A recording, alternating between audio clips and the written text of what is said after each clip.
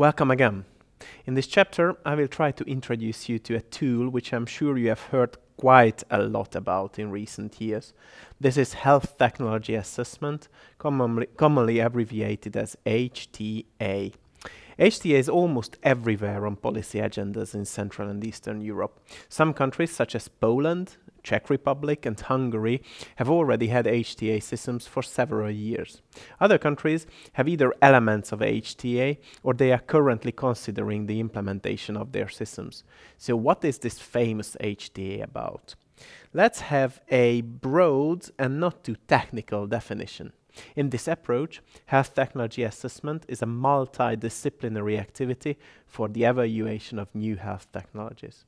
It covers methods for the systematic evaluation of the comparative value of medicines and other health technologies. So it's a clinical and economic activity, and it is closely linked to pricing and reimbursement decisions for new technologies. These decisions may be taken by public and private payers, and it is also important to know that these decisions are not only for listing decisions, so when the technology appears on the market, but also afterwards. I hope it makes a bit more sense now. Sometimes people think that HTA is decision-making itself. This is not quite true. Health economic analysis and health technology assessment are an important input to healthcare decisions, but these decisions are based on a broader range of factors and considerations. Such considerations include social, ethical, political, and other aspects. Other aspects, in turn, may be manifold. For example, decision makers may consider research and development incentives, industrial policy, or workplaces. Now, let's imagine that you are a decision maker in healthcare. Why? Because healthcare systems, or HTA systems, are normally designed for decision makers to support their decisions. So, to understand their way of thinking, let's assume for a second that you are a decision maker and you want to arrive at a well-functioning HTA system. Generally, there are 4 decisions about your future system that you will need to take. First, you will need to decide which HTA approach you are going to use. You have several choices. For the sake of ease and understanding, I'm showing you only 3 here. The first option is called economic evaluation. When using this approach, you try to quantify as much as you can. You try to think about technologies and the benefit that they bring in economic terms. You are focused on budget impact and cost effectiveness. The second approach is comparative assessment. In this approach, you try to think about the clinical benefit of a technology and you try to compare it to other available technologies. Thus, the clinical benefit becomes added or relative clinical benefit. And in this approach, you don't necessarily want to quantify this benefit. Rather, you want to describe it in mostly clinical terms. And finally, there is the third approach, balanced or multi-criteria assessment. This is not considered by everyone as an approach on its own, as it's essentially the combination of the previous 2. There are several types of multi-criteria assessment systems. Once you have decided about the approach, you have an almost equally important thing to do. You need to decide which perspective you take. Most countries normally use a payer perspective. This means that the health technology is assessed exclusively from the payer's viewpoint. A special case is the budget holder's perspective. In this, only that healthcare budget is considered relevant, which the health technology is targeting for funding or already receives funding from. For medicines, it's likely to be the pharma budget. For diagnostics, it may be the diagnostic or outpatient budget, and so on. The budget holder's perspective is essentially never chosen in HTA system design, but it is often used in actual practice, quite unfortunately. The third option is the societal perspective. This means that the health technology is assessed both from the payers and the society's viewpoint. In this case, indirect costs and benefits become more visible. For example, those which affect families or social institutions. Remember, you have 2 more decisions to take, but luckily these are easier to explain. You need to decide about the timing of HTA assessment.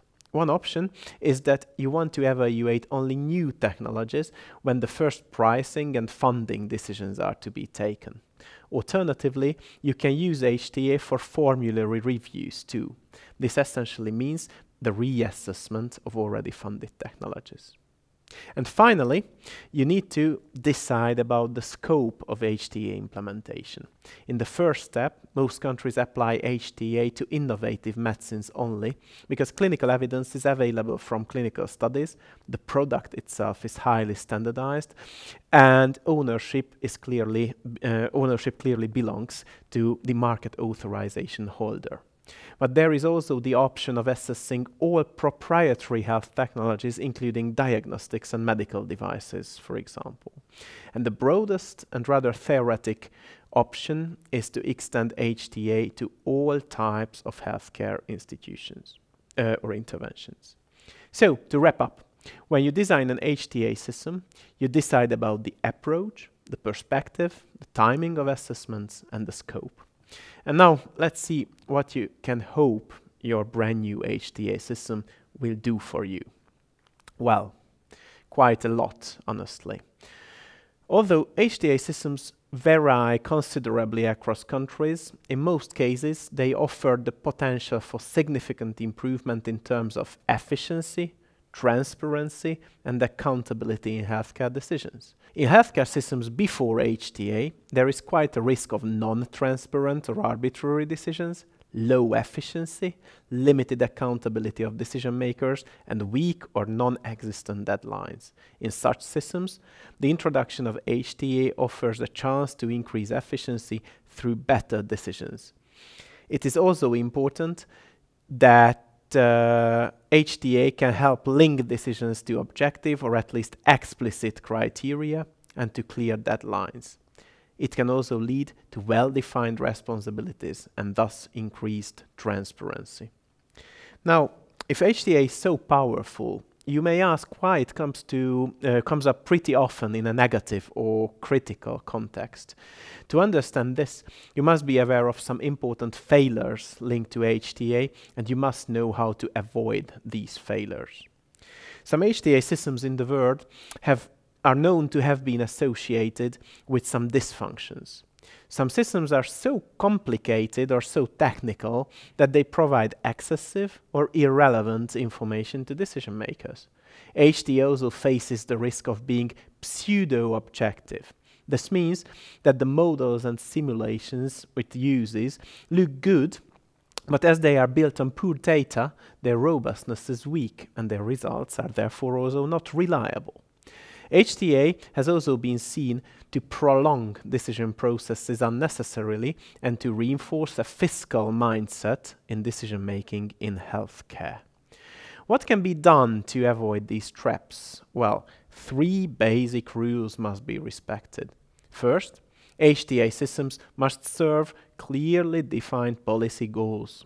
Second, they should be designed in a way which takes into account available resources and competencies.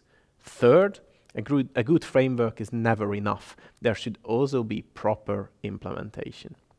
To recap, health technology assessment is a multidisciplinary activity for the evaluation of new health technologies.